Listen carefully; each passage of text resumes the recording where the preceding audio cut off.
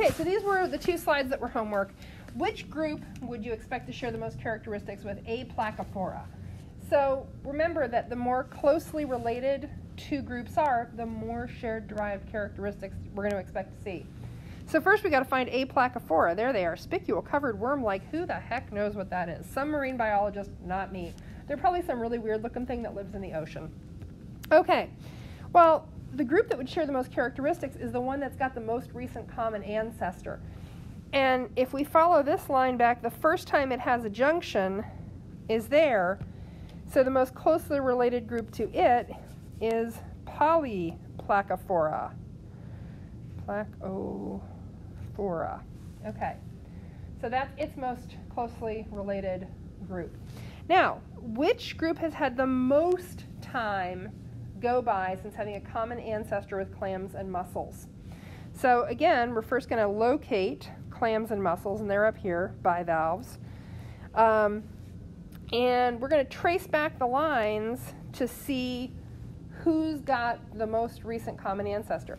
Well, scallops are actually in the same group, so they have a very recent common ancestor. They're actually in the same, they're in a bivalvia. Let's look at squids and octopus. So here are our clams and mussels. Here are our squids and octopus. So let's trace this back to there. So there's their most recent common ancestor. And let's do, now I screwed this up. Chitons and polyplacophores, well, chitons are a polyplacophore, so that's really one thing. I don't know if anybody else caught that. Duh. Come on, Moser, proofread your stuff. But anyway,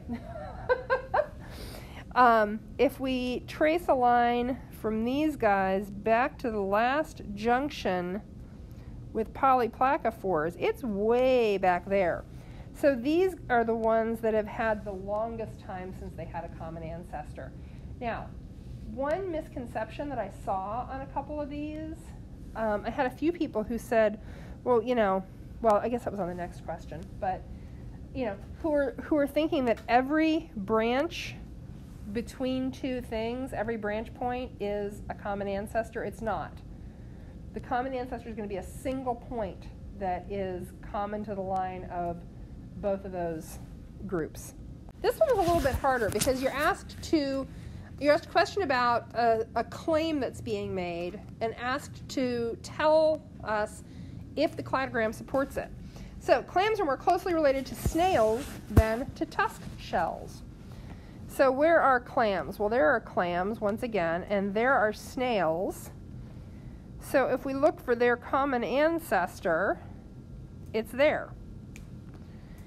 Now, if we look for a common ancestor with tusk shells, where are tusk shells? Scaphopoda. That's the last place that Scaphopoda and bivalvia had a common ancestor. Is the statement supported? No.